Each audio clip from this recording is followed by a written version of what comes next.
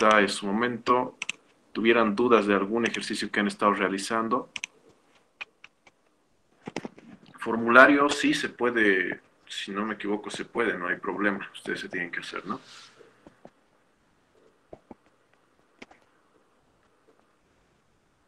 A eso no sabría decirte.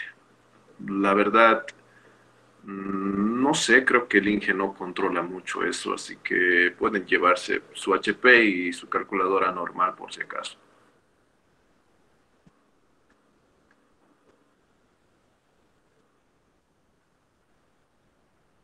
Otra duda, tal vez de algún ejercicio que han estado realizando.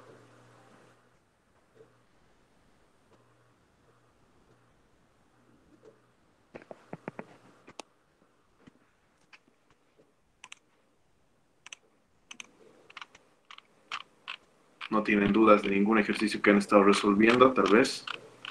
O si no, de su práctica de laboratorio, creo que bastantes tuvieron dudas en su práctica de laboratorio, me han escrito mucho.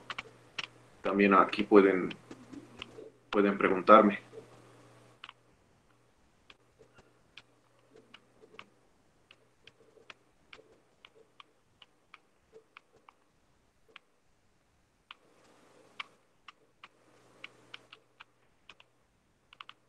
Entonces, supongo que está todo claro. Bueno, chicos, entonces, a ver, tal vez ustedes han tenido una complicación al momento de hallar las áreas de nuestra sección transversal, ¿no? Del río, sobre todo para calcular lo que sería eh, el, la altura caudal, en este caso, HQ, la curva HQ. Para la curva HQ necesitamos ciertos parámetros que son el área mojada, el perímetro mojado, ¿verdad? Entonces ustedes tendrían que haber hecho variar los tirantes y haber hallado las áreas de su sección transversal del río. Me imagino que muchos lo han hecho, ¿no? Y está bien que lo hagan de la manera que lo hicieron. Tal vez algunos lo hicieron con AutoCAD, otros lo hicieron con trapecios y empezaron a resolver varios trapecios y así se han pasado todo el rato calculando con áreas, que no está mal, pero al fin y al cabo nuestra ingeniería se va a resumir todo lo que estamos realizando en utilizar programas como pueden ser Flowmaster, HEC-RAS, y justamente eso es lo que yo les quisiera mostrar el día de hoy, cómo utilizar el Flowmaster. Sin embargo, ahorita estoy con una nueva computadora, no es la misma que utilizaba antes y el programa no lo tengo por ahora, es un programa que si lo descargan van a tener mucho cuidado también porque parece que tiene virus. Sin embargo, de algún lado creo que se puede descargar así todo sin virus. Sí, así que les voy a mostrar de igual manera cómo es que se utiliza el Flowmaster de una clase que yo di hace un año, ¿no? Entonces, a ver, les voy a compartir pestaña. Me van a decir si se escucha.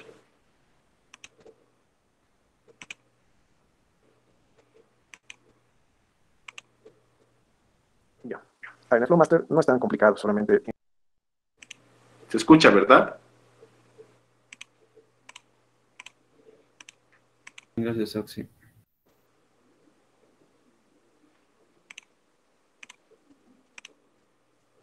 ¿No hay más dudas? Esta es la última clase de auxiliatura, así que debería haber algunas dudas. Bueno, cualquier cosa igual me preguntan nomás a WhatsApp. Voy a estar libre. Ya no estoy tan ocupado como estaba hace una semana. ¿Ya? Entonces, bueno, si no hay más dudas, aquí lo dejamos la clase. Se cuidan. Bueno, Johan, parece que quiere Sí, decir algo. una consulta sobre la práctica. Hay tres preguntas de utilizando el Flowmaster. Si no logro hacerlo bien, esa opción pasa algo para presentar al ingeniero o no. No entiendes el Flowmaster. Sí. Podemos verlo ahorita. A ver. De momento, pero no me queda tanta batería en mi micrófono. En todo caso, tendrían que, que escucharme con una mala calidad dentro de poco. Así que, pero a ver, te voy a mostrar qué parte no entiendes. A ver, te voy a presentar un cachito.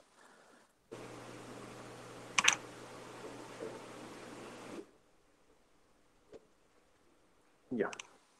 A ver, en el Flowmaster no es tan complicado, solamente tienes que entender esto. A ver. Bueno, una vez abras tu proyecto, tienes que hacerte nuevo proyecto. En File, tú entras nuevo proyecto. Ya está. Entonces te haces un nuevo proyecto, eso yo creo que no tienes mucho problema. Y aquí, con clic izquierdo, si no me equivoco. No, no es con clic izquierdo, a ver. No, sabes, no. Te entras directamente aquí, a un ladito te aparecen las secciones del canal. Y en el ejercicio de Flow Master creo que es uno nomás el que te pide con Flow Master. Es el primero o el segundo, si no estoy mal. Te pones a canal irregular channel. ¿Ya? En irregular channel te va a aparecer así. Primero tienes que tener en cuenta si está en sistema internacional o en sistema inglés. Depende de cómo esté, de que te aparezcan los valores aquí. Puede aparecerte en pies o puede aparecerte en metros, ¿no? ¿Dónde cambias eso? Aquí en Tools, si no me equivoco, Database o en Options. A ver. Aquí te cambias, mira.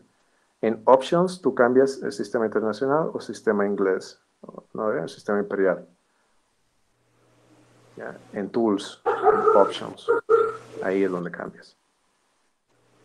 Listo. Una vez cambiado todo, porque su ejercicio es del Ventechao y es sistema inglés, bueno, debería aparecer aquí con sistema inglés. No sé por qué no me está apareciendo con sistema inglés. A ver.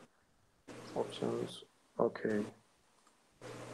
Sistema inglés, este es el sistema inglés. A ver.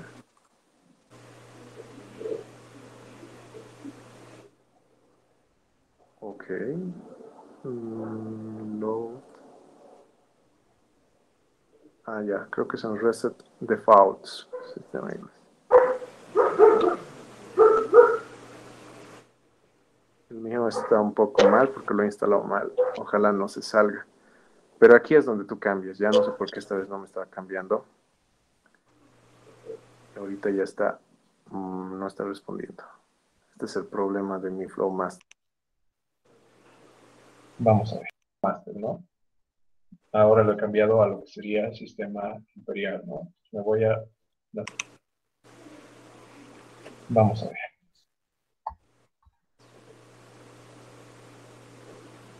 Tools de nuevo. Bueno, vamos a crear este nuevo proyecto, una sección irregular, que es lo que es su ejercicio. El nuevo proyecto, ok. Ya. Aquí está en el sistema internacional. Creo que es, a ver. Aquí en Edit sección tú cambias o pones tus estaciones, elevaciones, pero a ver, creo que son opciones más bien. No, no es aquí. Es en Tools, opciones, ok. Reset Defaults, nos vamos al US. Y ahora sí, ¿ves? Tienes que apretar Reset Defaults US o Reset Defaults Sistema Internacional, ¿no? Entonces, aquí tú cambias en qué unidad quieres que esté el Flow Master, ¿no? Ahora lo he cambiado a lo que sería Sistema Imperial, ¿no? Me voy a la sección irregular y ahora está en Sistema Imperial. Lo que tú tienes que hacer es editar tu sección. Edit Section, aquí dice, una vez has puesto la sección irregular, y aquí nomás pones, va a empezar desde cero, ¿no? De la estación 0, por ejemplo.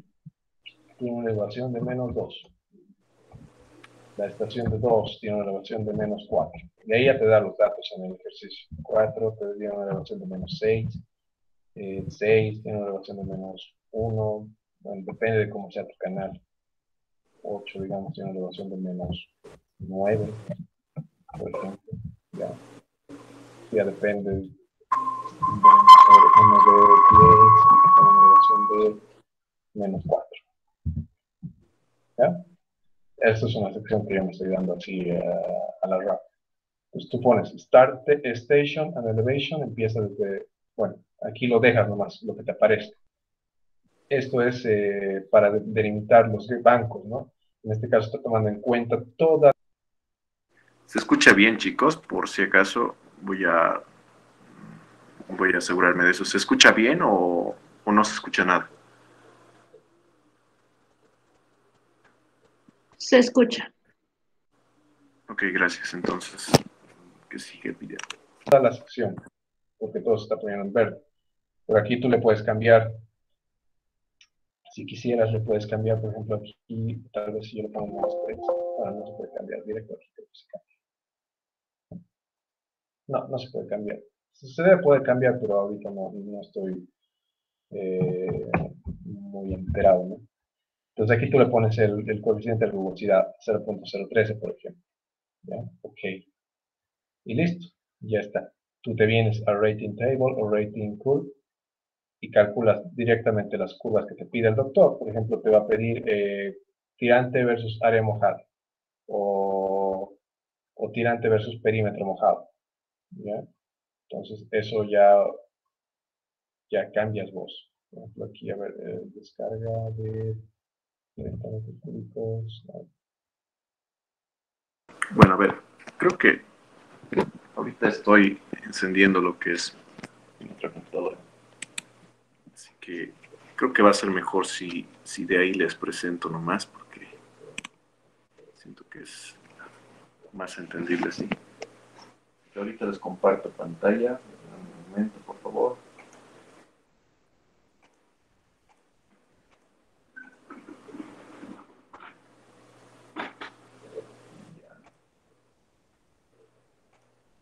Entonces, a ver, básicamente lo que les estaba explicando en ese momento era cómo utilizar Flowmaster, porque bueno, en el otro grupo es necesario aprenderlo, porque de hecho aparece en su práctica, necesitan utilizar lo que es el Flowmaster y a ustedes pues no les explican esto, pero pienso que es necesario que ustedes aprendan, ¿no? Este es el Flowmaster, pueden descargarlo de internet, como les dije, parece que tiene virus, porque me ha costado bastante. Generalmente programas que son de Bentley son programas muy antiguos y es muy complicado encontrarlos.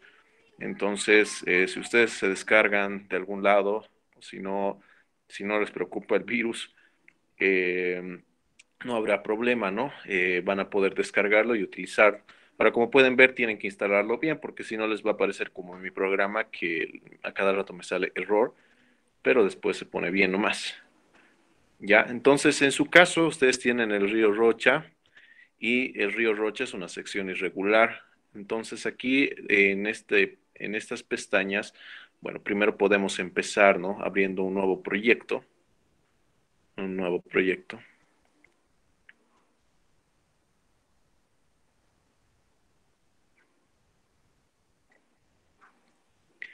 Y en este proyecto podemos nosotros hacer o realizar lo que es una sección irregular, porque es nuestro río Rocha, una sección irregular channel. Le ponemos aquí OK, son los errores por estar mal instalado. Y bueno, aquí ya está todo en sistema internacional, ¿no? Por lo general, como sus programas de Bentley, creo que son de Estados Unidos, si no estoy mal, entonces les va a salir con el sistema inglés, pero aquí yo lo he cambiado ya para que me salga en sistema internacional, ¿no? Entonces aquí les va a salir lo que es esta pestaña y ustedes pueden editar la sección del río que ustedes quieran, edit section, ok. Y bueno, en este caso ponemos lo que son los datos y los datos que necesitamos son justamente los que ustedes han sacado, las profundidades. Por ejemplo, digamos un río que tenga una profundidad de 1 o de 0 en la primera estación. En la segunda, digamos, cada metro hemos medido nosotros, digamos, que tenga 20 centímetros de profundidad al metro, menos 0,20 en realidad.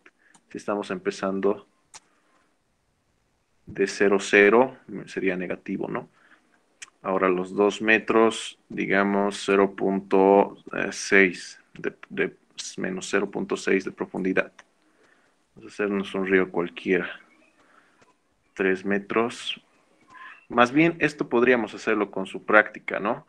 Tienen ahorita los datos de las profundidades de la práctica del laboratorio. ¿Alguien lo tuviera para dictarme?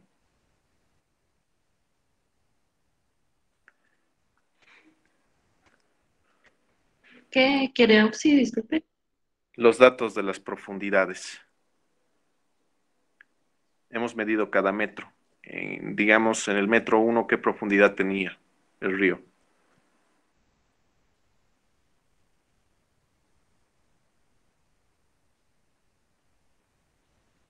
Para estar poniendo la sección ya nomás en el Flowmaster. 0.14 en el primer metro. Ya, entonces sería menos 0.14 en el primer metro. Al metro 2, su profundidad. 0.24. 0.24. A los 3. 0.25. 27. 25. Metro 4. 0.25. El de arriba, el donde puso 27 es 25. 0.25. A los 5 metros. 0.23. A los 6. 0.24. Y a los 7. 0.25.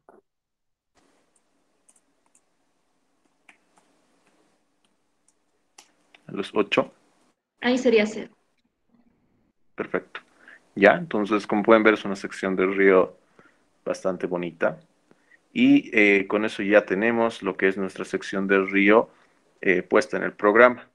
Y ahora aquí dice la estación del inicio, ¿no? O sea, el límite que vamos a tener inicial, pues va a ser el 0, 0, ¿no? Dentro de nuestra gráfica. El 0, 0 que va a ser nuestro punto inicial.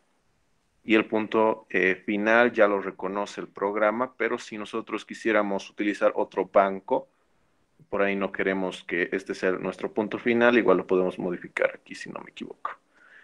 Y el coeficiente de rugosidad, aquí tienen que aplicar lo que les había, bueno, el coeficiente de rugosidad que ustedes han hallado, en este caso.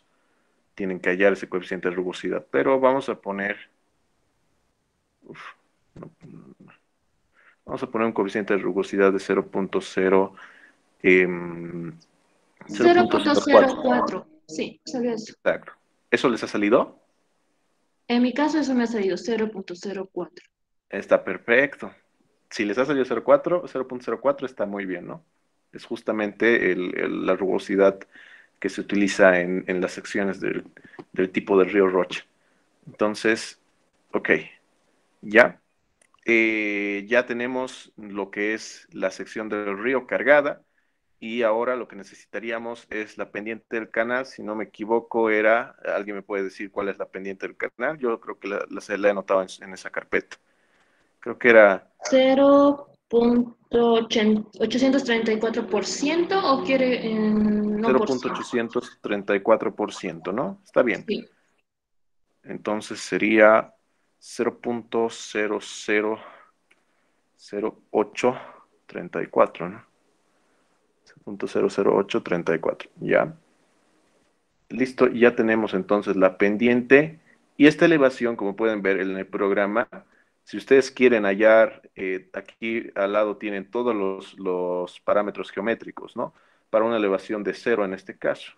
Si ustedes quieren poner una elevación de 0.1 metro, digamos, les va a cambiar todo. El área mojada es de 2.4, el perímetro mojado 8.25 metros, el radio hidráulico 0.29, el ancho, este es el ancho superficial, 8 metros, y la profundidad normal y la profundidad crítica también nos calculan, también nos calculan la pendiente crítica, la velocidad, la energía específica, la velocidad superficial, el número de Fruit y el tipo de flujo que sería un subcrítico. Y así para todos los tirantes que yo quiera, por ejemplo 0.20, le voy a poner y debería cambiarme. No, creo que no me está cambiando. Coeficiente de rugosidad, descarga 3.83 metros cúbicos sobre segundo. Y aquí igual ya me sale incluso el caudal teórico. Este es el caudal teórico, 3.83 metros cúbicos sobre segundo. ¿no? Lo que me está preocupando es que no cambia. Si no estoy mal, debería cambiar esto. Ah, está cambiando, sí.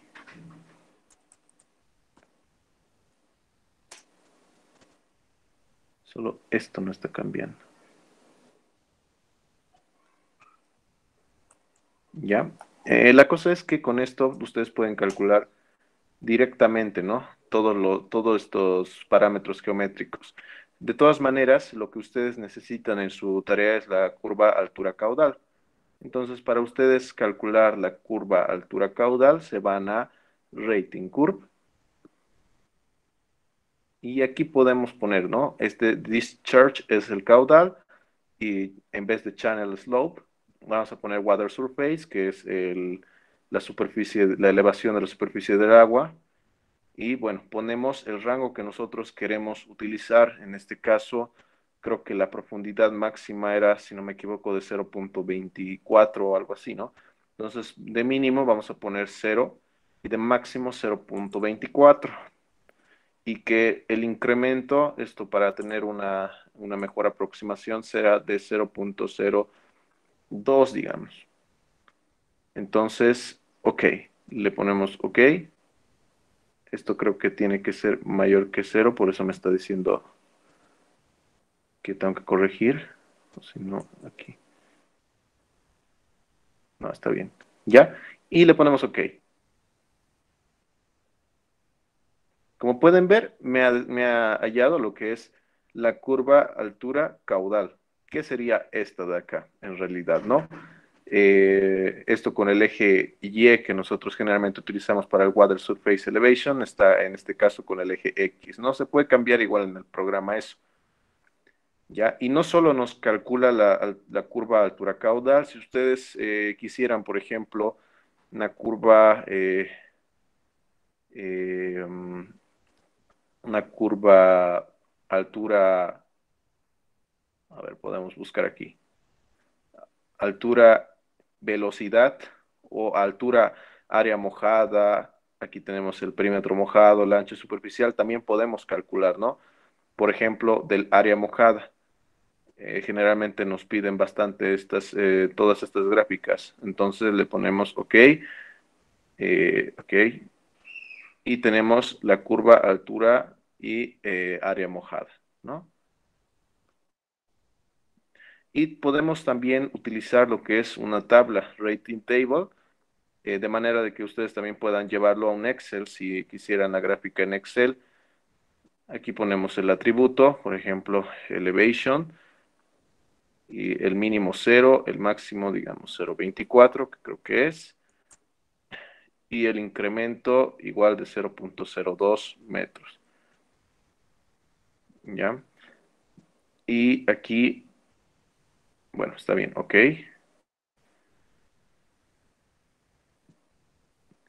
Y como pueden ver, la tabla automáticamente me calcula el caudal, la velocidad, el área mojada, el ancho superficial, no, el water perimeter, que es el ancho superficial, y el top width. Ah, ya sé qué es lo que está mal aquí. Ya sé qué es lo que está mal, porque no me daba. La elevación, y esto tienen que tener mucho cuidado, en nuestra gráfica, 0.25 representa 0.25 representa una elevación que está por encima de mi canal, si se dan cuenta, ¿no? O sea que el ancho superficial, por eso es que me salía todo el rato 888. Y eso era lo que me estaba preocupando. Si nosotros aquí en la elevación le cambiamos a menos 0.24, por ejemplo, como pueden ver, cambia todo, ¿no? Cambia el ancho superficial, el perímetro hidráulico, ¿no? 3.54 de ancho superficial. Entonces, muy importante también tener en cuenta en el programa para no equivocarse, como yo ya me estoy equivocando, lo que es las coordenadas, ¿no? De nuestro canal. En este caso, a ver si nosotros queremos el mínimo mínimo es 0.25. Ahora sí, ya está comprobado. Y ahora vamos a Rating Table. Ok. y el mínimo va a ser menos 0.25, el máximo va a ser 0 y el incremento lo hagamos de 0.01, podemos hacerlo, no es mucho. Ok. Y aquí está. Ahora sí. Entonces, con esto ya tenemos la verdadera tabla de la elevación versus los parámetros geométricos. Aquí también nos da la curva, bueno, la tabla HQ, altura y caudal. Y de esta manera ustedes también pueden utilizar este programa si quieren en su práctica, ¿no? Es bastante sencillo calcular con este programa. Y aquí igual hasta la curva pueden tenerla, rating curve. Más bien aquí vamos a hacerlo bien. A ver cómo sale la curva HQ. Menos 0.25. El máximo es 0. Y el incremento es de 0.01. Con razón me salió una línea recta. Ya me estaba extrañando a mí eso. Ok. Bueno, igual casi una línea recta, ¿no? Pero esto sería la curva HQ en este caso, ¿verdad? Este es del área mojada. Vamos a probar a ver la altura caudal. Eso era altura, área mojada. Y altura caudal. Ok. Y ahora sí, ¿no? Generalmente esta es la forma de la curva altura caudal, ¿no? Siempre es como una curva, ¿no? O lógicamente en este caso, en el eje Y siempre ponemos lo que es la elevación de la superficie del agua y en el eje X la descarga, pero siempre sale esta curva, esta forma de esta curva, ¿no? Entonces, así es como utilizan Flowmaster y pueden utilizarlo, pueden utilizar las tablas, generalmente utilicen las tablas y aquí con estas tablas lo pasan al Excel, ¿no? Si está bien descargado van a poder pasarlo tranquilamente al Excel, si no, no lo van a poder pasar, yo no puedo pasarlo, por ejemplo, al Excel, ¿ya? Si le pongo control C, se arruina automáticamente este programa porque resulta que creo que en la época donde salió este programa no había esos comandos, ¿no? Entonces, así es, chicos. Esa es la manera que ustedes pueden utilizar Flowmaster para su práctica de laboratorio. ¿Está claro? ¿Alguna duda?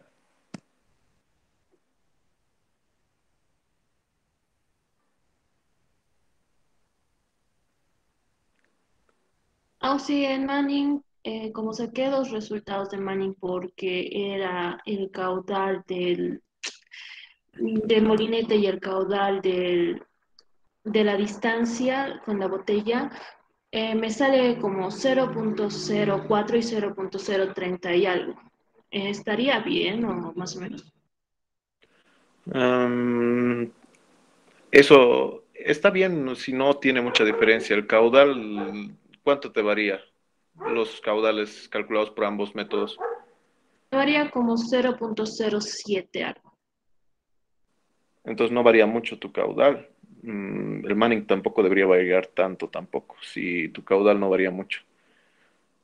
Pero igual, de todas maneras, un Manning de 0.04 y un Manning de 0.030 y 33, bueno, 37, 38 te debe salir por ahí, ¿no? Llegando al 0.04.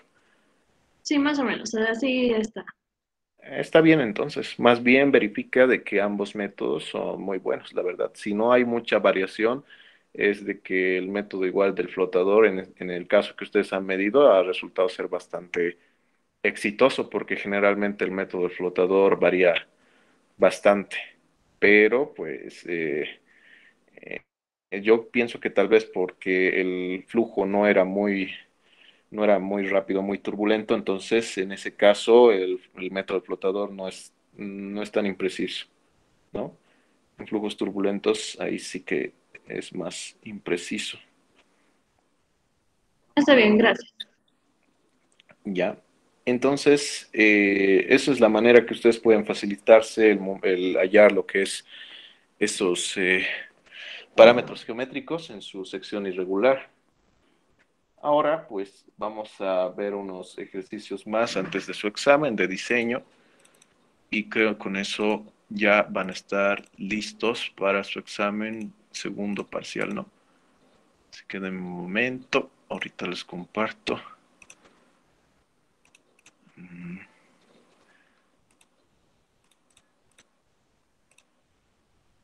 Aquí está. Este es el examen que se ha hecho. Creo que no se está compartiendo.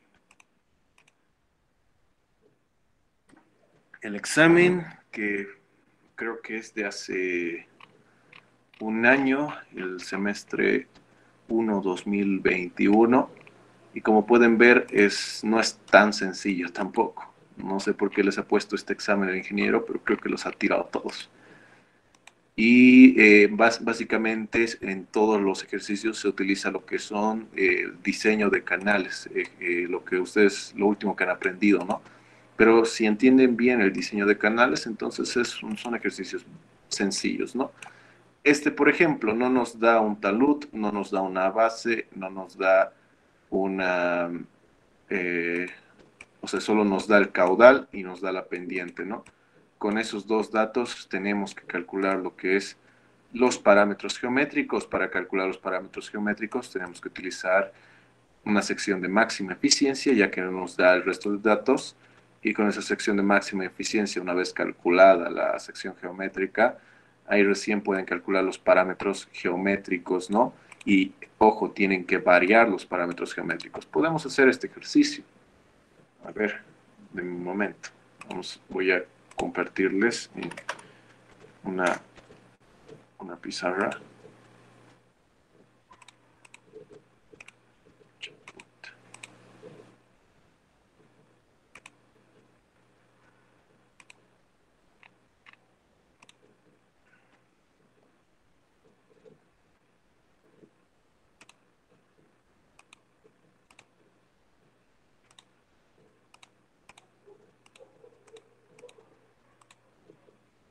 Ok.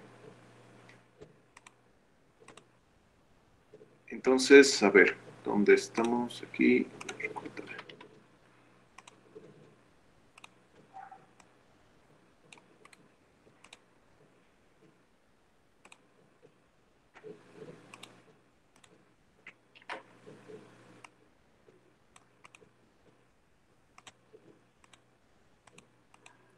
Tenemos de dato el caudal,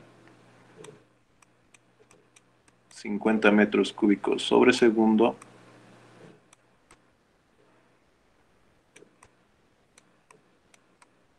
Una pendiente de 0,05.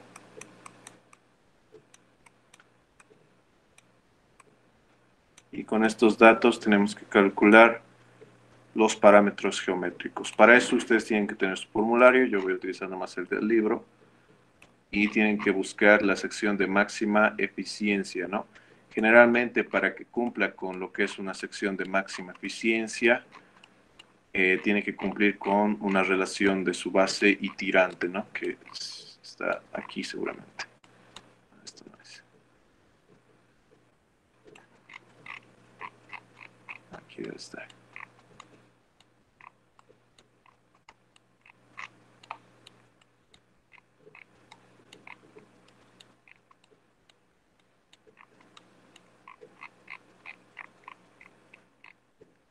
Y es esta, ¿no?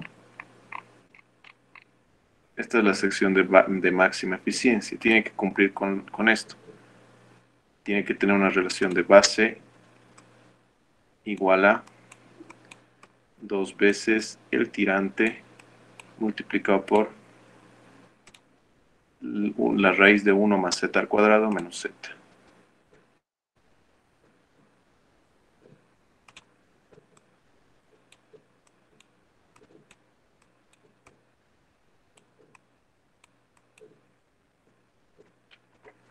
Menos z.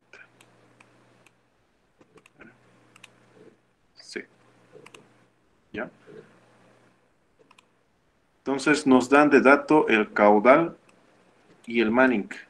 Eso puede ser utilizado en la ecuación de Manning, ¿no? Donde tenemos 1 sobre el Manning del área mojada multiplicado por el radio hidráulico a la 2/3 y por la pendiente elevada a la 1/2, ¿no? Esta es otra manera de expresar la ecuación de Manning.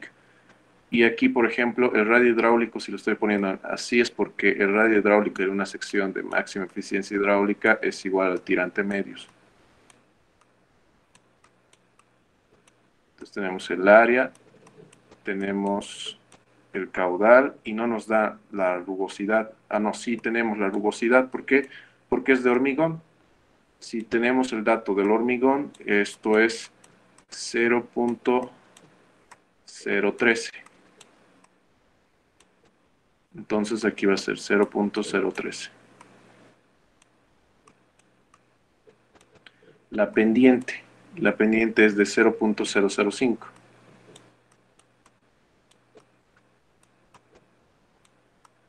Esto está elevado a un medio. Y el caudal es de 50 metros cúbicos sobre segundo. Listo.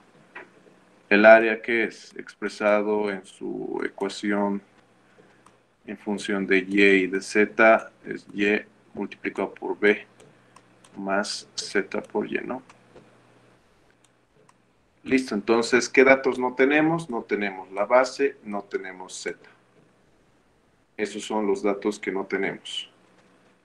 Y el tirante también es una incógnita. Lo que podemos hacer es asumirnos un valor de z. En este caso, lo que podemos utilizar es para una sección de máxima eficiencia hidráulica, pero a que a la vez sea óptima. Y eso a que nos referimos a que z va a valer raíz de 3 sobre 3. Entonces, una vez hecho eso, nos vamos a este ejercicio.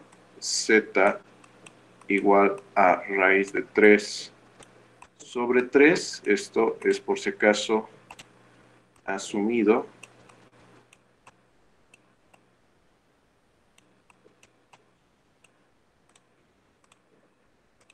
Y con z igual a raíz de 3 sobre 3, mi base me va a salir igual a 2 veces el tirante multiplicado por, ¿y cuánto me sale esto?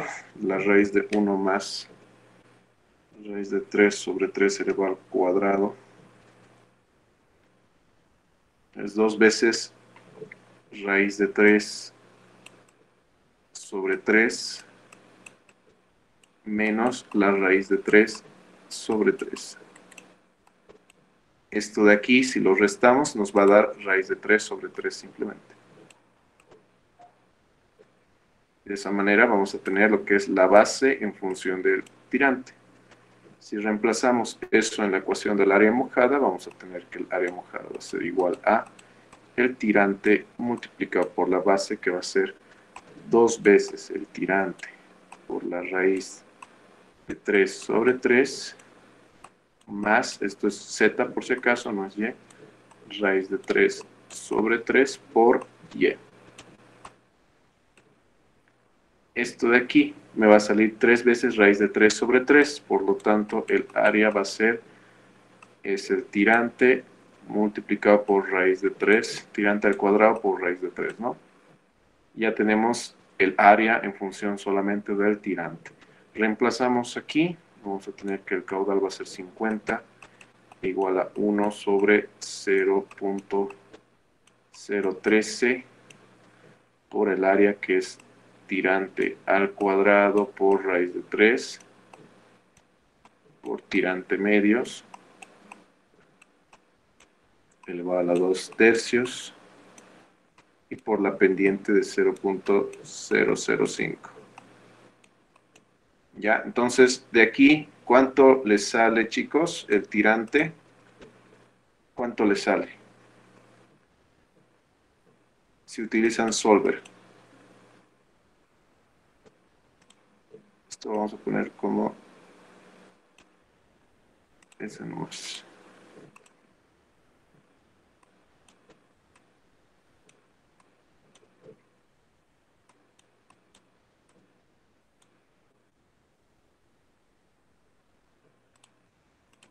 ¿Cuánto les sale?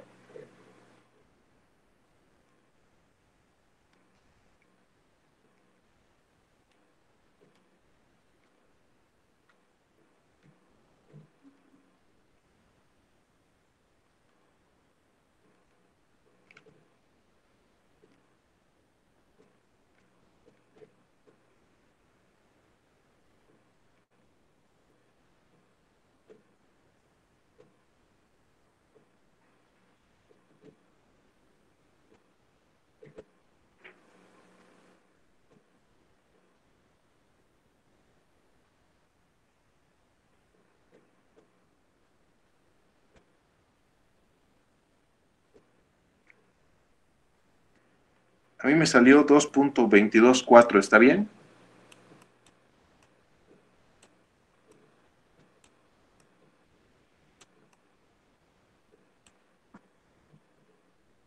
¿Me confirman?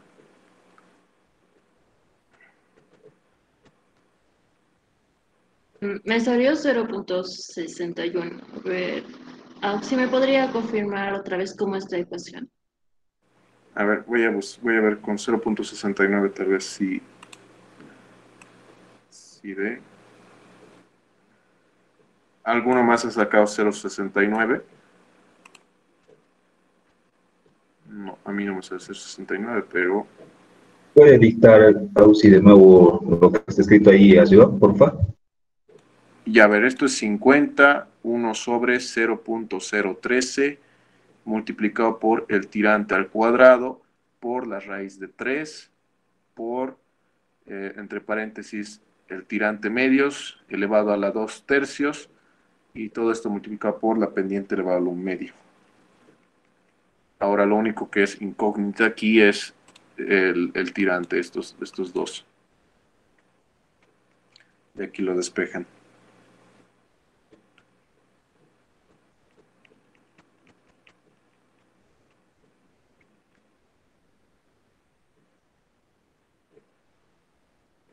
$3,15 salen. ¿Cuánto? 3,15 me salió. 3,15. Qué extraño. A mí no me sale 3,15. ¿Alguien más?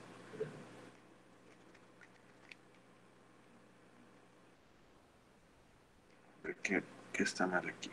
Raíz de 3.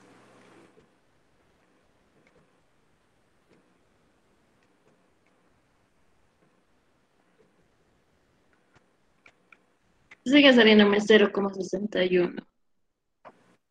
A ver, vamos a ver. A mí me 0.60.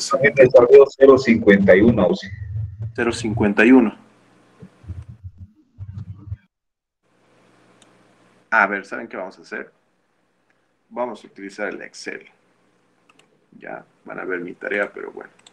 El Excel 2,22. y así vamos a salirnos de dudas. Es que a mí tampoco no me está saliendo 0.61, es lo raro. A ver, tal vez yo me estoy equivocando, tal vez alguno. Aquí me van a corregir si está mal o si está bien. Ahí está. Vamos a copiar.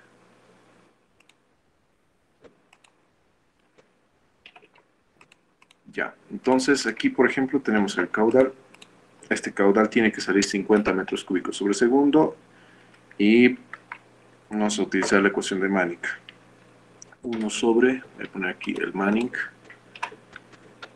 y la pendiente, 0.005. La pendiente, el Manning 0.013 y aquí va a ser igual a 1 sobre Manning multiplicado por el tirante al cuadrado, un tirante al cuadrado que todavía no va a existir. 0.61 sale, Auxi, sí.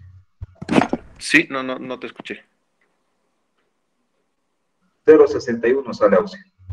0.61, ya, eso es lo correcto entonces. A ver, vamos a... Sí, a mí me salió lo que le salió a usted. No te escuché, Richard. Me ha salido a mí, Auxi, lo que usted dijo que salía 2,224. Sí, eso es lo raro, ¿no? Entonces, a ver, vamos a verificar. Tal vez es el hecho de que no es una fórmula, es una fórmula cuadrática. Eso quiero comprobar, quiero verificar. Y en medios. A ver, ahorita vamos a ver. Elevado a 2 tercios por la pendiente. Elevado al medio.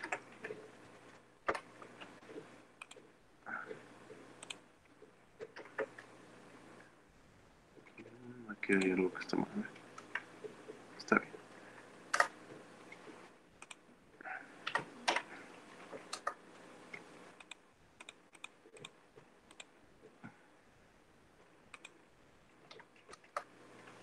Aquí, Si hacemos análisis de hipótesis con el valor de 50, cambiando esta celda, 2.22 me sale. El tirante, ¿no? Sí, eso sale. Sí.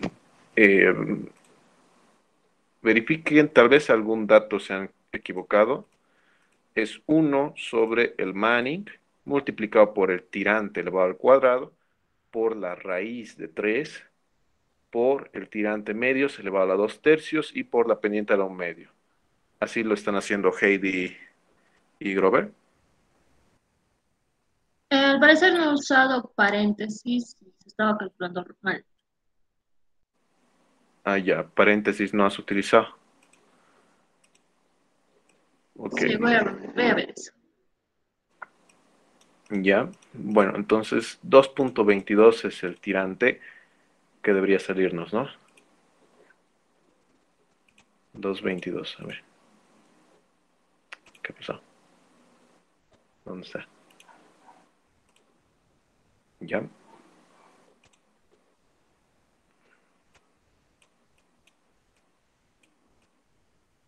Entonces 2.22 metros. Si tenemos 2.22, nuestra área mojada me va a salir 2.22 al cuadrado por la raíz de 3. Entonces hacen eso. Y sale 8.54. 54 metros cuadrados. Con esta área pueden calcular lo que es la base, despejando de aquí o simplemente de esta fórmula, ¿no? Para tener la base tenemos 2 por 2.22 por la raíz de 1 más raíz de 3 sobre 3 menos raíz de 3 sobre 3.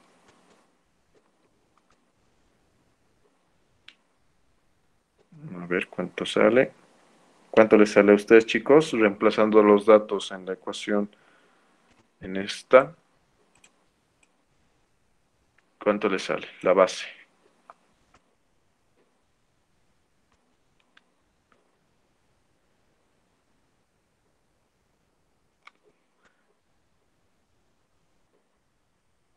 $2.563. Si está mal, me van a corregir.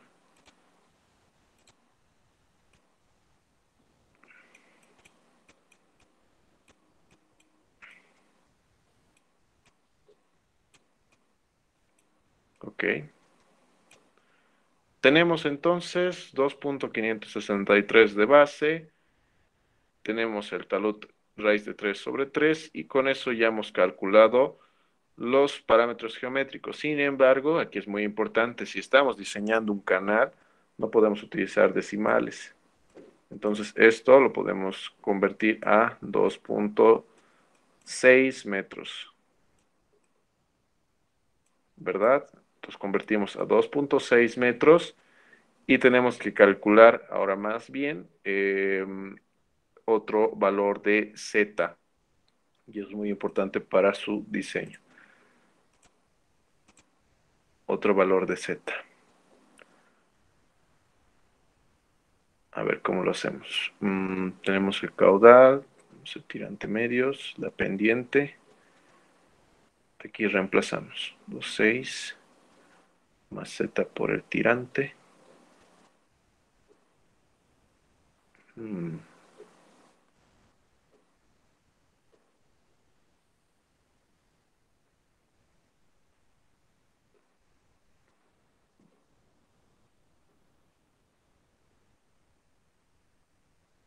Base aquí. Ya.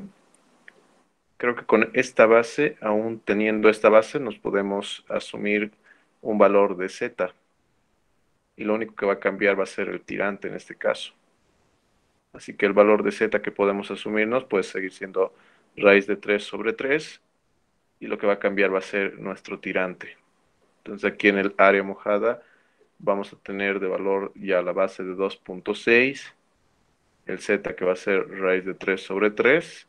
Y despejando, solamente tendríamos que despejar el tirante. Sin embargo, aquí hay un errorcillo. Que si queremos una sección de máxima eficiencia hidráulica, vamos a tener 2.6, que va a ser igual a 2 veces Y, multiplicado por la raíz de 1 más Z al cuadrado, menos Z. Y aquí en esta otra ecuación vamos a tener 50 metros cúbicos, que va a ser igual a 1 sobre 0,013 por el área que es el tirante por 2.6 más Z más Z por Y.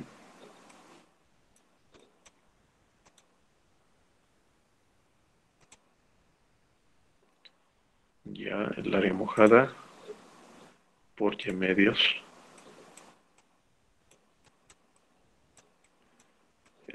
Dos tercios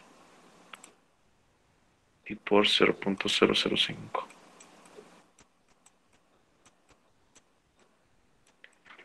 Elevado a un medio, ¿no? Entonces aquí tienen que tener mucho cuidado, no es, creo, simplemente adaptarnos un valor de Z, porque si nos adoptamos un valor de Z no va a tener, no van a igualarse estas ecuaciones, ¿no? Entonces lo que podemos hacer más bien es despejar lo que es el valor de Y reemplazar aquí en esta fórmula para hallar Z.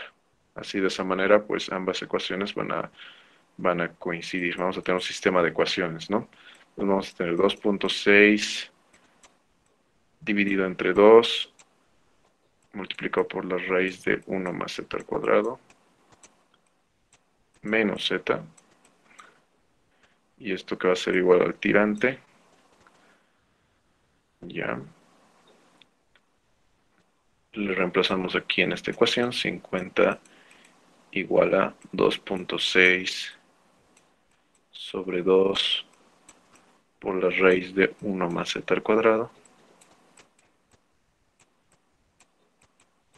menos Z por 0,013 por 2.6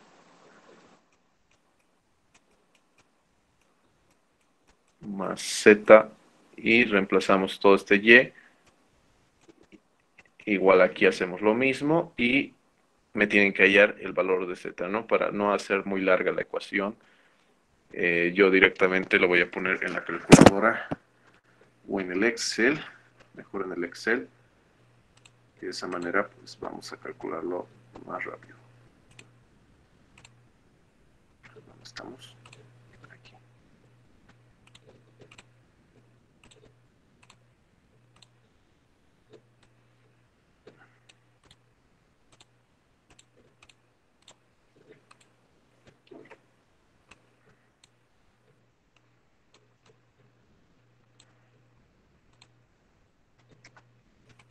Ya, a ver. Entonces, de igual manera, tenemos la ecuación del caudal. Podemos utilizar esta misma. Ya tenemos aquí todo. Raíz de 3. Lo único que no está bien aquí es esto. C15 elevado al cuadrado y elevado al cuadrado. No cambia todo en realidad. 1 sobre el manic multiplicado por 2.6 dividido entre 2 por la raíz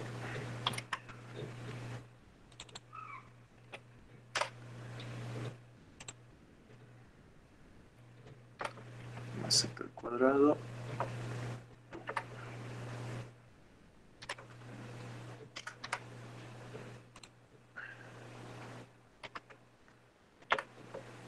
menos z, ¿no?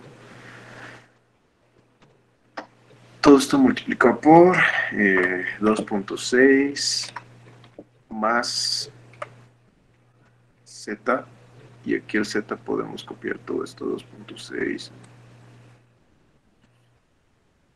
hasta aquí, ¿no? Control C.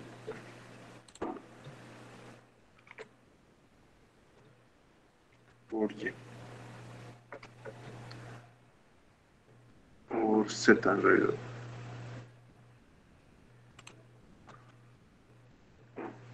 Ya.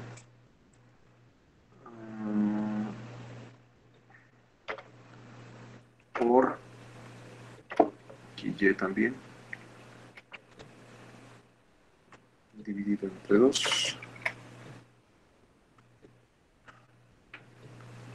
Todo esto quiero que esté dividido entre 2 y elevado a 2/3. Que vamos a hacer así.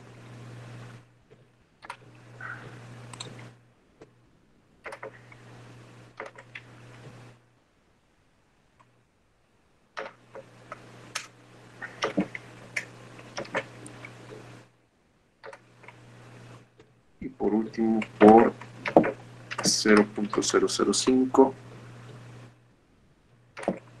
elevado a la 1/2.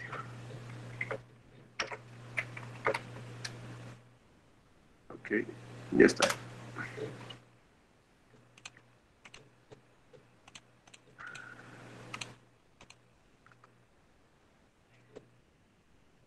Vamos a verificar. Está bien. Entonces aquí cambiándole el valor de Z me tendría que dar 50 en realidad. Entonces, datos, buscar objetivo con el valor de 50, cambiando esto. Entonces dice que con un valor de Z de 0.56, mi caudal va a ser de 50 metros cúbicos sobre segundo, ¿no? Y aquí el Y también puede cambiar. El Y puede ser 2.6 dividido entre 2 por raíz.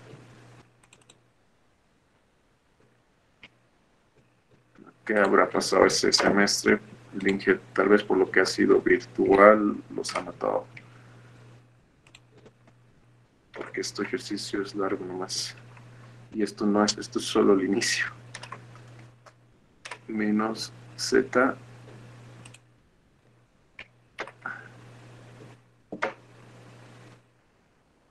Ya. Y ahí 2.22, ¿no? O sea, parecido a lo que habíamos sacado. En realidad, raíz de 3 sobre 3 creo que es 0.577. O sea, es bastante cercano a nuestra pendiente si le cambiamos nomás la base a 2.6. Incluso aquí podríamos utilizar raíz de 3 sobre 3 de pendiente y va a seguir siendo correcto, ¿no? Pero podemos igual utilizar una pendiente del 1 sobre... Sí, raíz de 3 sobre 3 para tener una pendiente más uniforme y el resultado va a ser bastante similar, aunque no me va a salir para un caudal de 50 metros cúbicos sobre segundo, sino que va a estar diseñado para un caudal, podría ser de 49.99 metros cúbicos sobre segundo. Sin embargo, eso ya es un avance, ¿no? No es un avance, sino ya está el diseño de esa manera, ya es correcto. Generalmente no vamos a llegar exacto al valor del diseño, pero sí a valores que nos permitan acercarnos lo suficiente. Entonces, de base, para este canal vamos a tener 2.6 metros y de talud Z va a ser raíz de 3 sobre 3. De esa manera ya tenemos lo que es la sección geométrica. ¿Y qué más nos pide el ejercicio? Calcule los parámetros geométricos. Aquí ya solo sería calcular el ancho superficial, el área mojada, el perímetro mojado, ¿no? Es así ya de sencillo luego el ejercicio para un tirante de 2.22. Entonces ustedes con el área mojada calculando de esta manera, ¿no? El tirante ya tienen 2.22 multiplicado por la base, que es de 2.6, más z, que sería raíz de 3 sobre 3, multiplicado por el tirante, que sería 2.22. ¿Ya? Entonces, hallando el área, tendríamos el área mojada para este canal trapezoidal, que sería uno de los parámetros geométricos. Y de la misma manera ustedes calculan para el resto de parámetros geométricos. Si quisieran ser más detallistas, se dibujan la sección trapezoidal, le ponen aquí que va a ser un 1 y aquí raíz de 3 sobre 3, ¿no? Nuestro talud horizontal.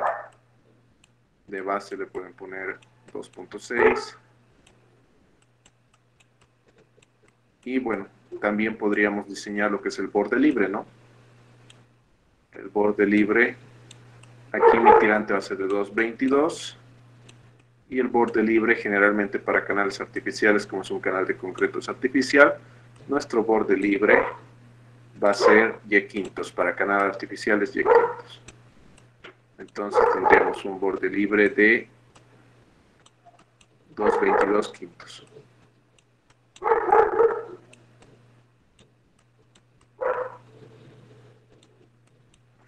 Entonces me va a salir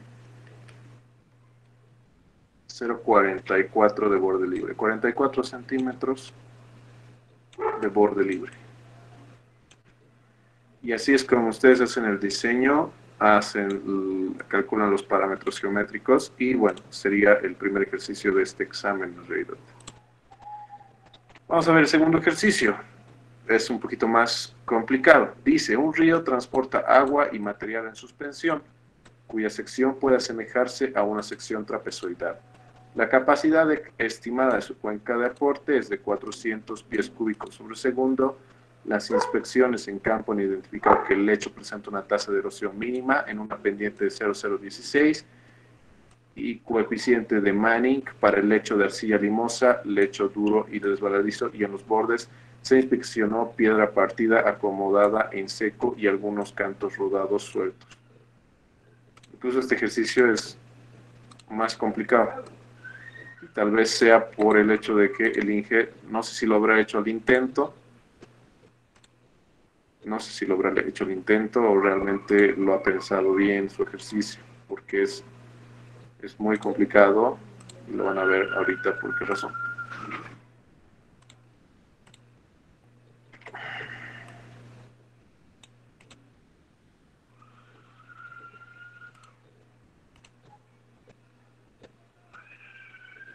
A ver, ¿dónde está? Aquí está.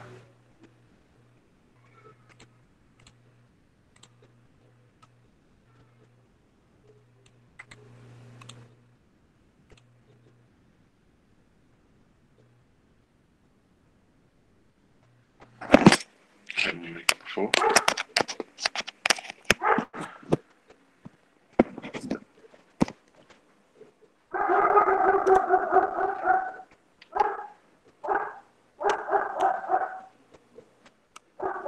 Ya, entonces nos dicen, nos dan de datos el caudal. Mi sección puede ser sección trapezoidal, la capacidad estimada de su cuenca de aporte es de 400 pies cúbicos sobre segundo. Nuestro caudal va a ser de 400 pies cúbicos sobre segundo.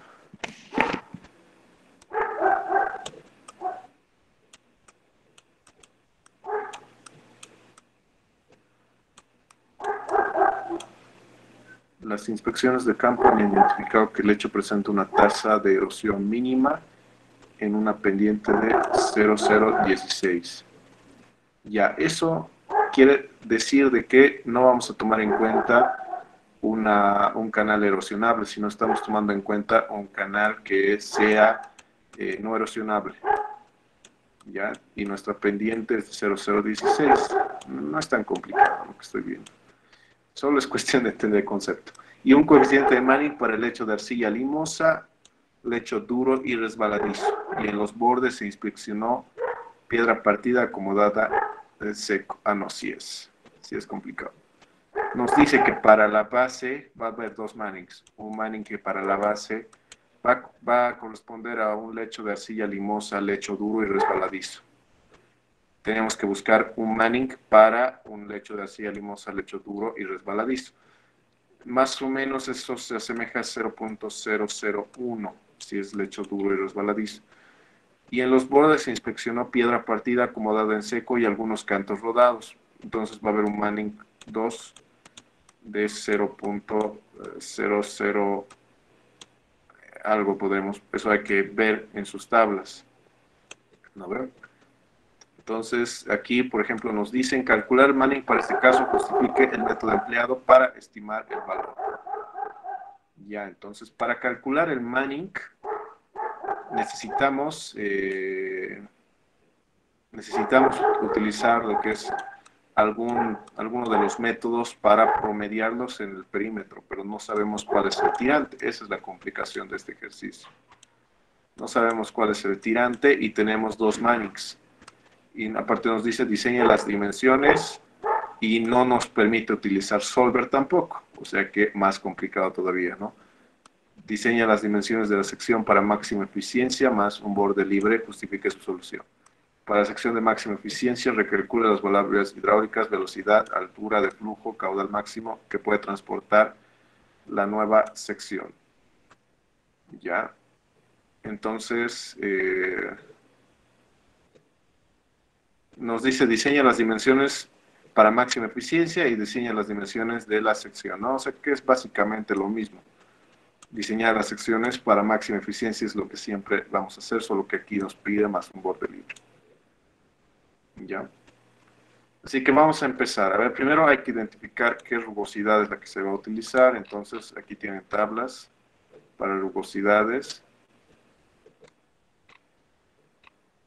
Esto es valores de coeficientes de rugosidad, ¿no? Entonces, vamos a buscar. A ver. Nos dice que es de un canal de arcilla limosa, ¿no? Lecho de arcilla limosa, lecho duro y resbaladizo.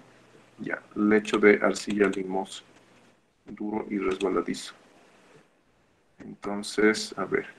En tierra, recto, limpio, recientemente terminado, después de terminar con grava sección, con pastos cortos, excavado con pala, dragado, serpenteante y lento. ¿Dónde está limos?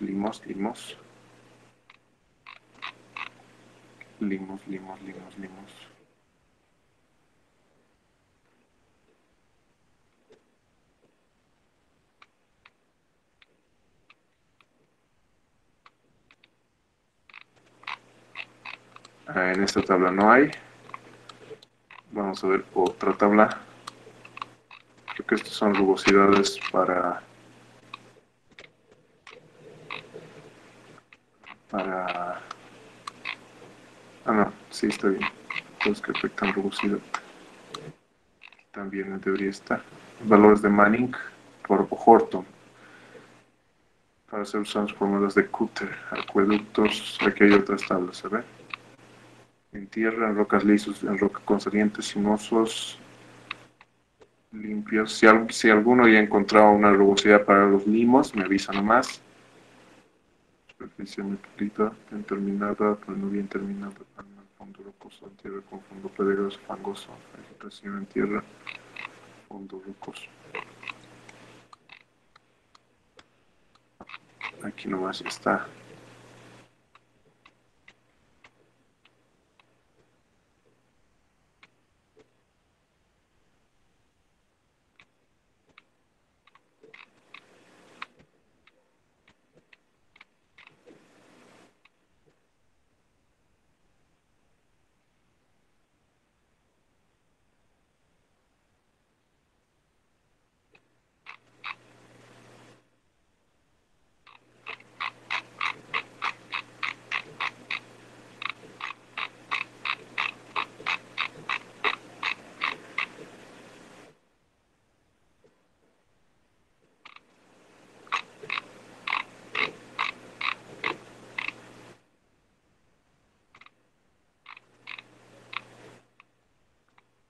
A ver, de aquí tal vez necesita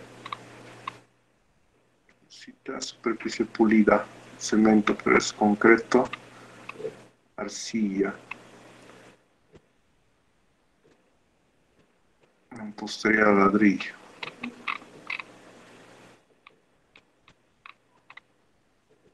Fondo de gravas, concreto encofrado, piedra sin seleccionar. Bueno, por lo menos aquí ya podemos tener para el otro valor, 0,023 sería para las gravas. Piedra sin seleccionar sobre mortero. Ya, entonces aquí tendríamos ya un dato, 0,023.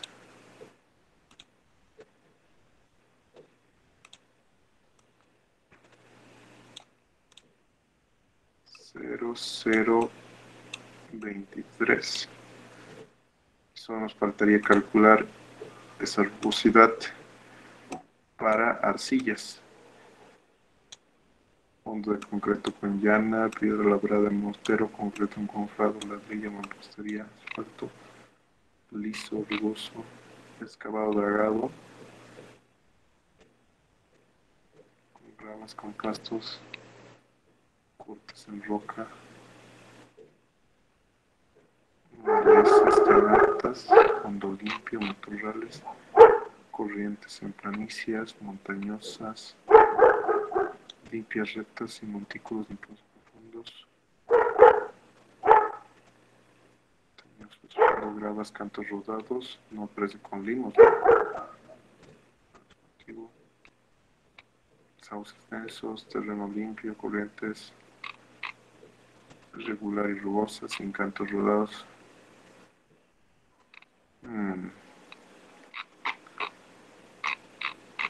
Y ya, no hay más. Creo que en estas tablas no está para limo, hay otras tablas también que tienen, me imagino que hay también para limo. Igual ustedes en internet pueden, a ver, podemos buscar aquí en internet, rugosidad, limo, coeficiente de rugosidad de Manning.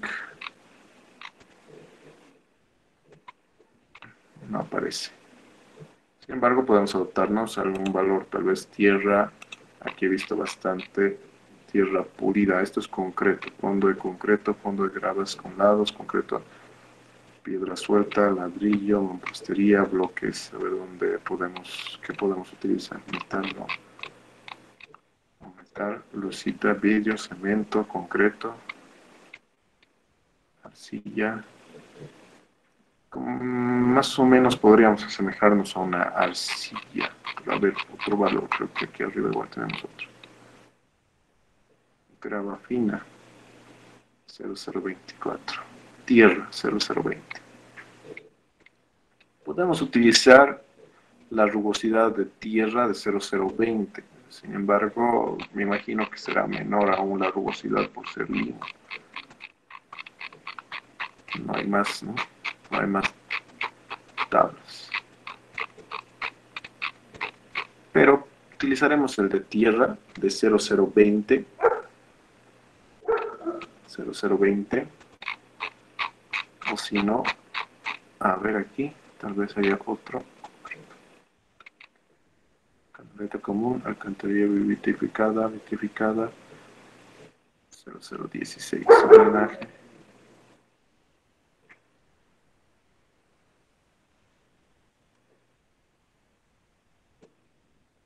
El limo más o menos tiene la granulometría cerca a lo que son las arcillas, ¿no?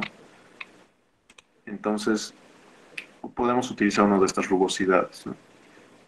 Digamos una rugosidad de 0,014. Así que vamos a utilizar una de 0,014, que igual es, de hecho, arcilla limoso, duro y resbaladizo, ¿no? Entonces, se acerca más o menos a algo que sea cercano a una roca vitrificada, como dicen, que igual estaban en los rangos de 0,014. Igual de todas maneras estamos estimando. Me imagino que aquí igual ustedes tienen que poner por qué han seleccionado las rugosidades de Manning, ¿no? Ya, entonces ya tenemos las dos rugosidades de Manning. que podemos utilizar. Y ahora necesitamos hallar el Manning. Y para hallar el Manning han debido utilizar dos métodos para promediar Mannings, pero para eso necesitamos, ¿no?, igual el valor del tirante. Y aquí, por ejemplo, tendríamos ya las dos rugosidades, una aquí de 0,023 y otra debajo de 0,014. Pues aquí ya se nos complicaron mucho las cosas en este ejercicio, por lo que primero tenemos que diseñar las dimensiones de la sección. Para diseñar las dimensiones de la sección podríamos utilizar un Manning tal vez promediado entre estos dos antes de empezar a utilizar el método para promediarlos por perímetros. Así que vamos a hacer eso. Voy a promediar ambos Mannings. Me va a salir 0,037, el promedio de ambos Mannings. Y con esta rugosidad voy a calcular un diseño de máxima eficiencia hidráulica. Entonces mi caudal, para convertir a metros cúbicos sobre segundo, porque me siento más cómodo así, vamos a convertir un pie, es 0,3048 metros. Esto lo calculo. Esto sería 11,327 metros cúbicos sobre segundo. Sí. Ya. Entonces ahora Z, ¿qué valor voy a utilizar de Z? Podemos adoptar un valor de Z de acuerdo al diseño que tenemos, ¿no? De acuerdo al material.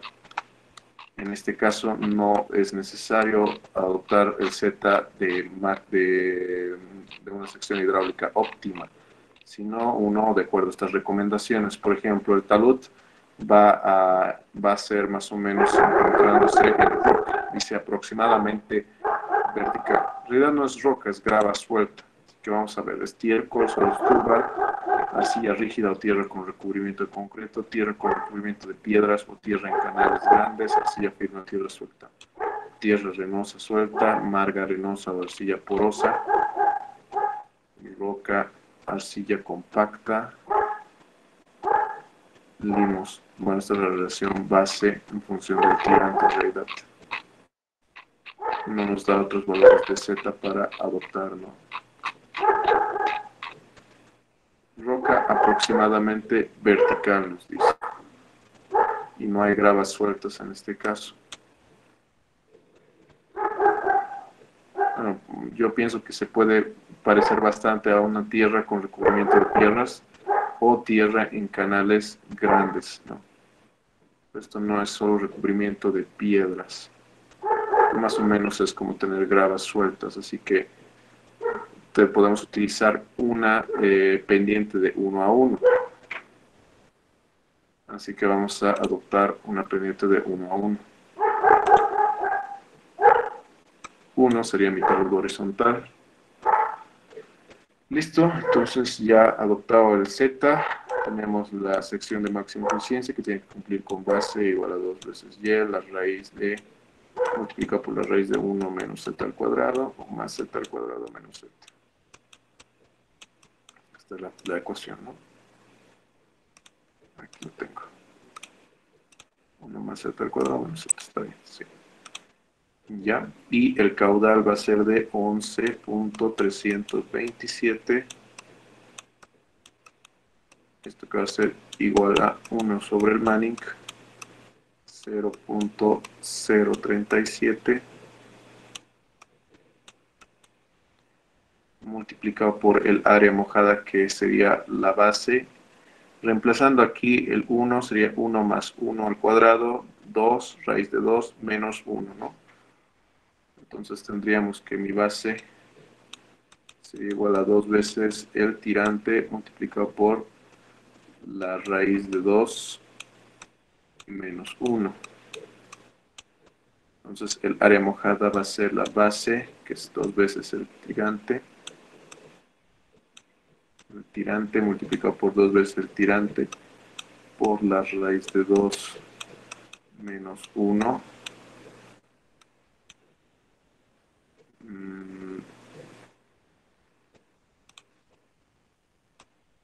más z por y, ¿no? Más y en este caso porque mi z es igual a 1. Multiplicado por el radio hidráulico elevado a la 2/3. Y por la pendiente elevado a 1/2. Tenemos una pendiente de 0.016 elevado a la 1/2. ¿Ok? Entonces aquí podemos despejar y. En realidad sí. Si no podemos utilizar solver, nos despejamos y. Voy a ocultar. Tendríamos 2 multiplicado por la raíz de 2 menos 1. Tendríamos que poner así. El tirante multiplicado por 0,828 por el tirante más el tirante y multiplicado por todo esto, ¿no? Sería más 1,828 por y, ¿no? Y al cuadrado. 1,828 por y al cuadrado. Todo esto multiplicado por y a la 2/3. Entonces y al cuadrado por y a la 2/3, eso va a ser y a la 8/3. Y a la 8/3. Y 2 elevado a la 2/3.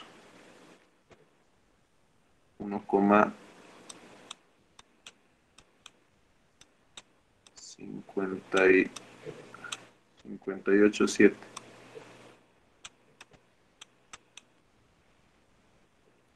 Listo, todo esto multiplicado por 1 sobre 0,037. 0,37. Ya, y todo esto multiplicado por 0,016 a lo medio, ¿no? Entonces de aquí ustedes pueden despejar igual de esta ecuación. Tenemos 11,327. Se despeja nomás y se eleva a la 3/8, ¿no? De esa manera ustedes tendrían la ecuación expresada sin utilizar solver. Tendrían el tirante que sería multiplicado por este 11.327 por 1,587 por 0,037 dividido entre 0,016 por 1,828, 22,74. 22,74. Esto está elevado a 8/3. Multiplicamos o elevamos a la 3/8. Esto a la 3/8. Y hallamos el valor del tirante.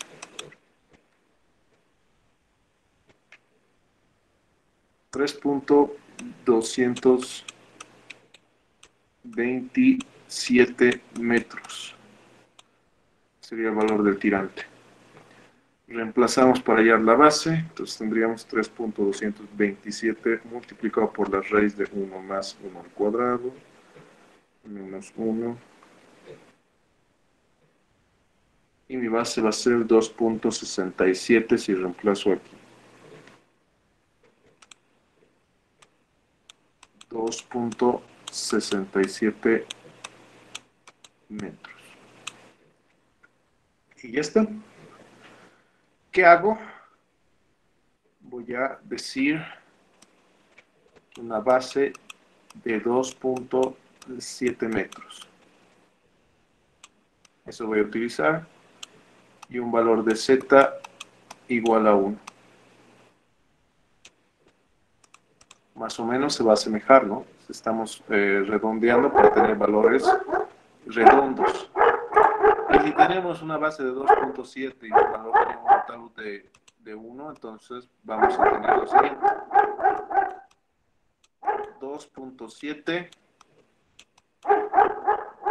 aquí el tirante que no va a salir muy lejano a 3.23.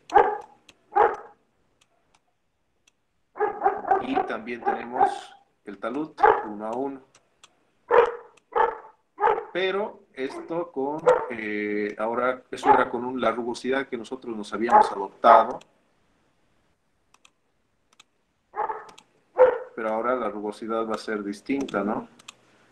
Porque ya tenemos los datos y podemos utilizar uno de los métodos para promediar los perímetros, y uno de esos métodos es el método de Cowan, por ejemplo. A ver si está aquí.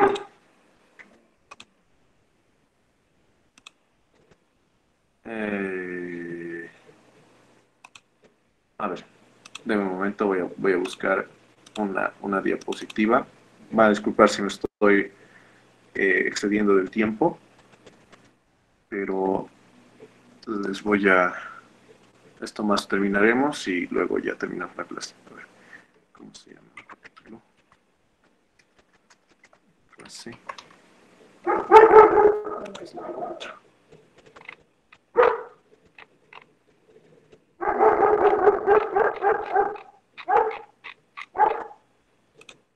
Ok.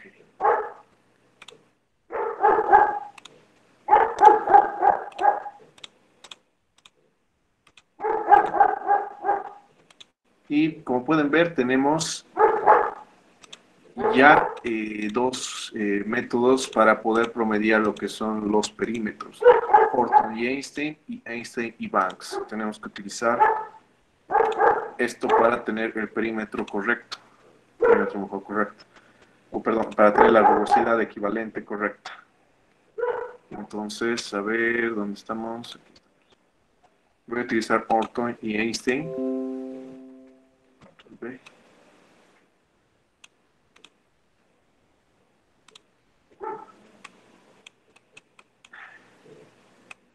Y necesitamos hallar el perímetro mojado para esta rugosidad del lecho, que sería 0,014 y sería 2.7, ¿no? El perímetro mojado para esa rugosidad.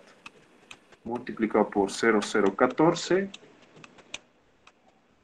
elevado a la 1.5. Tenemos otro perímetro mojado, más el de los lados. La ecuación del perímetro mojado de un canal trapezoidal es el perímetro mojado es igual a la base más 2 veces el tirante por la raíz de 1 más z al cuadrado. ¿Verdad? Entonces esta base ya no va a estar porque es la que pertenece al otro perímetro mojado o al de la otra rugosidad. Así que solamente nos vamos a quedar con esta ecuación. Y el perímetro mojado entonces para un tirante de 3.23 va a ser 9.136, y va a cambiar bastante. 9.136 multiplicado por el perímetro mojado de 0,023, 0,023 elevado a la 1.5 y todo esto elevado a la 2 tercios sobre el perímetro mojado total. Entonces el perímetro mojado total va a ser 2.7 más 9.136, 11.836 elevado a la 2 tercios. La rugosidad me va a salir 2.7 por 0.014 elevado a la 1.5 más 9.136 por 0.023 elevado a la 1.5 y todo esto elevado a la 2 tercios multiplicado por 11,836 elevado a la 2 tercios. y la rugosidad es de 0,0211. ¿Qué tienen que hacer? Lo siguiente, esta rugosidad pasaría a reemplazarse aquí. Y el diseño tendríamos que hacerlo con esa otra rugosidad, ¿no?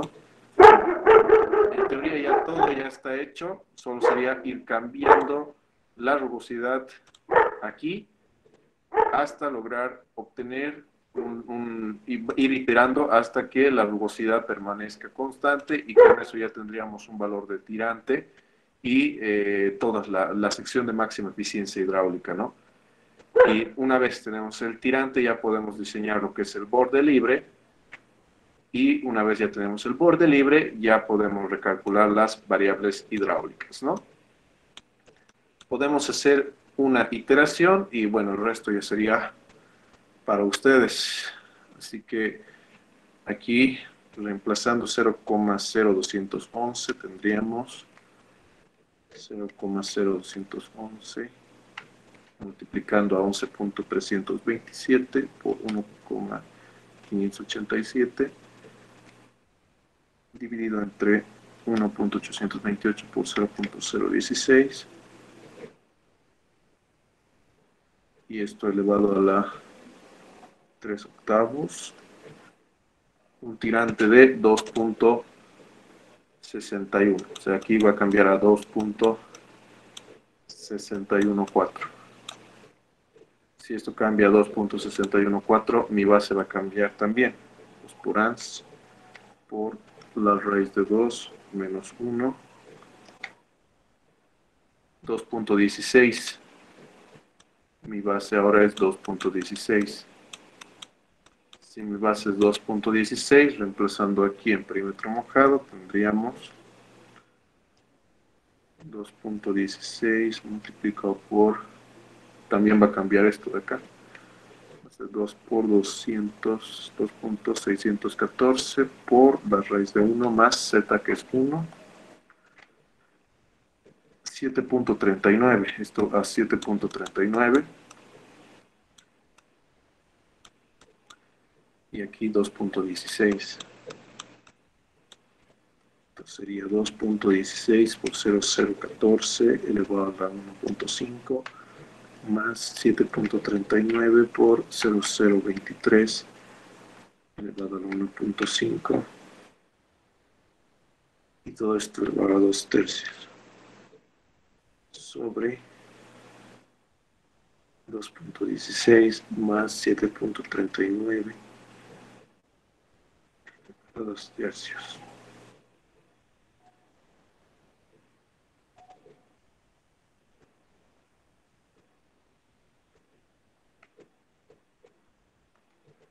Nos da 0.0211.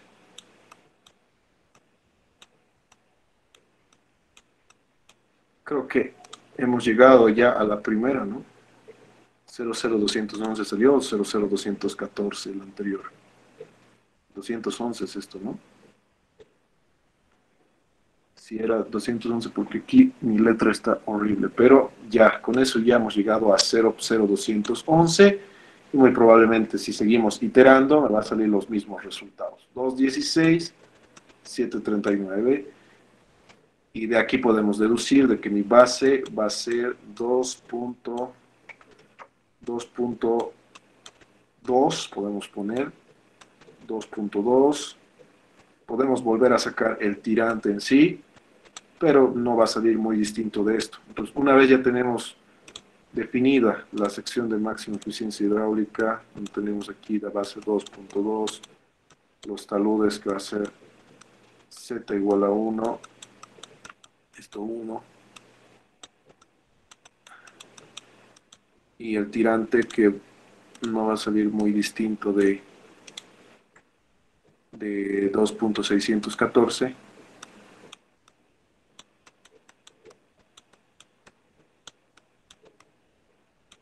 Ya podemos añadir nuestro borde libre. Es un canal que en este caso, pues, un canal algo peculiar, ¿no? O sea, habíamos dicho que para canales artificiales el borde libre es y quintos y para canales de tierra el borde libre es y tercios, ¿no? Aquí tendríamos que también avisar qué borde libre vamos a utilizar. Sin embargo, yo voy a utilizar y quintos, ¿por qué? Porque el lecho de abajo es un lecho pulido, es muy parecido, se podría decir, al de un concreto, y solo estaríamos hablando de las gravas de acá, ¿no? De todas maneras, si quieren utilizar otro borde libre, tenemos bordes libres para materiales, tal vez para material gravoso, ya que la rugosidad que predomina es gravosa. Ah, bueno, sí, el perímetro que predomina es de grava, entonces vamos a ver si hay un borde libre para la grava. A ver, más arriba está. Pendientes del canal, velocidad mínima. Canales, aquí está, ¿no? Estos son los métodos para determinar lo que es la rugosidad compuesta, en este caso es lo que estamos viendo. Canales no erosionables, pendientes del canal, estos son pendientes, borde libre. Hay para caudales, pero no para el material. Por eso mismo vamos a utilizar nomás canales de revestidos, porque sí es un canal revestido, ¿no? Revestido de grava en este caso. Así que va a ser Y500, mi borde libre. Y como es Y500, es 2.614 dividido entre 5, son 52 centímetros de borde libre. Para que se vea mejor, voy a utilizar otro color. 52 centímetros, ¿no? Estamos haciendo 2.614 dividido entre 5. Borde libre. Y ya de aquí tendrían que calcular lo que ustedes ya saben, ¿no? La velocidad, la altura del flujo ya la tenemos, el caudal máximo que puede transportar la nueva sección. Solamente es volver a hallar el caudal con lo que tenemos de datos ahora, es que no va a salir muy distinto al caudal que de 400, pero va a variar, ¿no? Y con eso ya hemos diseñado lo que es el canal. Y después aquí eh, de máxima eficiencia. Y por último dice esto de altura crítica y demostrar esto que ya hemos visto igual. ¿Qué les pareció este examen? Para mí es matador. No sé por qué les ha puesto eso el ingeniero en ese momento. Creo que me imagino que todos se habrán tirado, pero bueno. El Inge justamente por eso hace las tareas, ¿no? Para que de ahí salga en parte gran parte de la nota, porque en este caso, pues me imagino que varios no han logrado, pero si lo han logrado, pues también muy bien, ¿no? Eso sería, chicos, entonces, con el tema de diseño de canales. ¿Alguna duda?